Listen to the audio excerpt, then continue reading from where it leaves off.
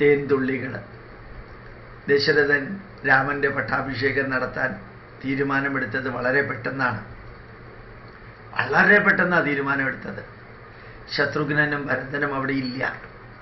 അനുജന്മാരില്ലാത്ത സമയത്ത് എടുത്ത് ചാടി ദശരഥൻ അങ്ങനെ ഒരു തീരുമാനമെടുക്കാൻ കാരണം, ചിലപ്പോൾ ഭരതൻ അവിടെ ഉണ്ടായിരുന്നെങ്കിൽ കൈകേയിയുടെ ഉപദേശപ്രകാരമോ അല്ലെങ്കിൽ വേറെ ഏതെങ്കിലും സമ്മർദ്ദപ്രകാരമോ ഭരതനെ രാജാവാക്കണമെന്ന് പറയുമ്പോൾ രാമൻ്റെ മുഖത്തും രാമനിലും ഉണ്ടാകുന്ന വിഷമം എന്തായിരിക്കും എന്നുള്ളതാണ്. ഒരുത്തനെ തന്നെ നനച്ചിരുന്നാൽ വരുന്നതെല്ലാം അവനെന്ന് തോന്നും. അതുകൊണ്ട് താൻ കൈകേയിക്കൊരു വരം കൊടുക്കുകയും ചെയ്തു. കൈകേയിയുടെ ഭാവവ്യത്യാസങ്ങൾ തനിക്ക് മനസ്സിലാക്കാൻ സാധിക്കുകയും ചെയ്തു ദശരഥന്. അങ്ങനെ വരുമ്പോൾ മകൻ അവിടെ ഉണ്ടെങ്കിൽ ഈ രാമൻ്റെ പട്ടാഭിഷേകത്തിന് അതൊരു പ്രതിബന്ധമാകുമോ എന്നൊരു സംശയം. പക്ഷേ ഭരതൻ്റെ നന്മ നിറഞ്ഞ മനസ്സ്, ആ ഭരതനും ശത്രുഘ്നനും ലക്ഷ്മണനോടൊപ്പം ശ്രീരാമൻ്റെ കൂടെ അവിടെ ഉണ്ടായിരുന്നുവെങ്കിൽ അവിടെ വെച്ചിട്ടാണ് എല്ലാവരോടും ചർച്ച ചെയ്തിട്ട് രാമൻ്റെ പട്ടാഭിഷേകം തീരുമാനിക്കുന്നതെങ്കിൽ ഭരതൻ്റെയും ലക്ഷ്മണൻ്റെയും ശത്രുഘ്നൻ്റെയും രാജഗുരുക്കന്മാരുടെയും ജനങ്ങളുടെയും അഭ്യുദയകാംക്ഷികളുടെയും എല്ലാ സാന്നിധ്യത്തിലായിരുന്നു രാമൻ്റെ പട്ടാഭിഷേകം തീരുമാനിക്കുന്നതെങ്കിൽ വളരെ സ്മൂത്തായിട്ടത് നടക്കുമായിരുന്നു. ഇനി കൈകേയി ഭരതനെ രാജാവാക്കണമെന്ന് പറഞ്ഞാൽ പോലും ഭരതൻ അവിടെ ഉണ്ടെങ്കിൽ ഭരതൻ ഒരിക്കലും സമ്മതിക്കുമായിരുന്നില്ല. ഒരിക്കലും ഭരതൻ സമ്മതിക്കുമായിരുന്നില്ല. അപ്പം രാമൻ്റെ പട്ടാഭിഷേകം ഭംഗിയായിട്ട് നടക്കുമായിരുന്നു. പക്ഷേ ദശരഥൻ തെറ്റായിട്ട് ധരിച്ചു. ഭരതൻ അവിടെ ഉണ്ടായിരുന്നുവെങ്കിൽ, ഭരതനുണ്ടെങ്കിൽ രാമൻ്റെ പട്ടാഭിഷേകത്തിന് ഭരതൻ കൈകേയിയിലൂടെ ഒരു തടസ്സമാകുമോ എന്ന്. അവസാനം സംഭവിച്ചത്, ഭരതൻ ഉണ്ടായിരുന്നു എങ്കിൽ ഒരു പ്രോബ്ലവും ഇല്ലാതെ രാമൻ്റെ പട്ടാഭിഷേകം നടക്കുമായിരുന്നു.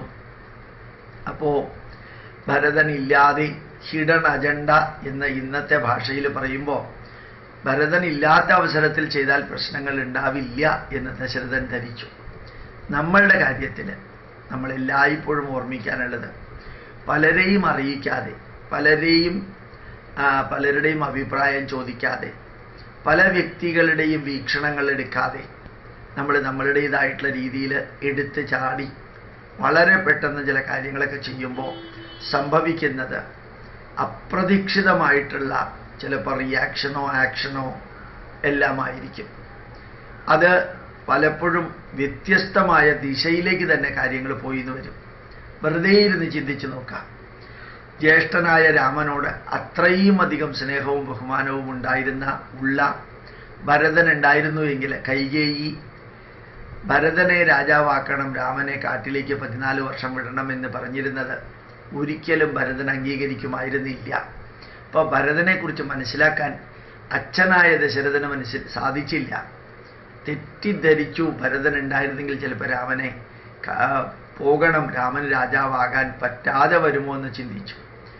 എല്ലാ കാര്യത്തിലും നമ്മൾ ഓർമ്മിക്കാനുള്ളത്, മിക്കവാറും നമ്മൾ ഹിഡൻ അജണ്ട വെച്ച് പല കാര്യങ്ങളും രഹസ്യമായി വെച്ച് ജനങ്ങളുമായിട്ട് അല്ലെങ്കിൽ വേണ്ടപ്പെട്ടവരുമായിട്ട് ചർച്ച ചെയ്യാതെ, ബന്ധുക്കളും മിത്രങ്ങളെയും അറിയിക്കാതെ ഒരു കാര്യം ഒറ്റയ്ക്ക് മറ്റു പല കാര്യങ്ങളെയും കുറിച്ച് ഭയപ്പെട്ട്, മറ്റു പല കാര്യങ്ങളിലും അങ്ങനെ സംഭവിക്കുമോ ഇങ്ങനെ സംഭവിക്കുമോ എന്ന് ഭയപ്പെട്ട് നമ്മൾ ചില കാര്യങ്ങൾ ചെയ്യുമ്പോഴത്തേക്കും സംഭവിക്കുന്നത്, ഒരുത്തനെ തന്നെ നനച്ചിരുന്നാൽ എന്തെങ്കിലുമൊക്കെ അപകടം പറ്റും, പ്രശ്നങ്ങളുണ്ടാകും, ബുദ്ധിമുട്ടുണ്ടാകും, ദുഃഖമുണ്ടാകും, തടസ്സമുണ്ടാകും എന്നെല്ലാം ഭയപ്പെട്ടിരിക്കുന്ന വ്യക്തിക്ക് പലപ്പോഴും അതിൽ തന്നെ ചെന്ന് കാര്യങ്ങൾ അവസാനിച്ചു എന്ന് വരും.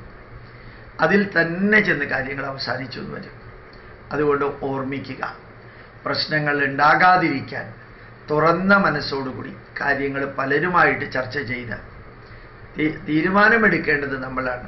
Take decision by your self but take suggestion from others. മറ്റുള്ളവരുടെ അഭിപ്രായങ്ങൾ ചോദിക്കാം. Take suggestion from others but take decision by your self.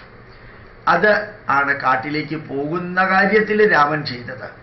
പക്ഷേ ദശരഥൻ ചെയ്തത് അതല്ല. ദശരഥൻ ചെയ്തത് ആരെയും അറിയിക്കാതെ, രാജഗുരുക്കന്മാരെയും മന്ത്രിമാരെയും പോലും അറിയിച്ചത് വളരെ പെട്ടെന്നായിരുന്നു. കാരണം ഭരതൻ വരുന്നതിന് മുമ്പ് തീരുമാനമെടുത്ത് രാമൻ്റെ പട്ടാഭിഷേകം നടത്തിയാൽ പ്രശ്നങ്ങൾ തീർന്നു എന്ന് വിചാരിച്ചു. പക്ഷെ അതാണ് കാരണമായത്. പ്രണാമം.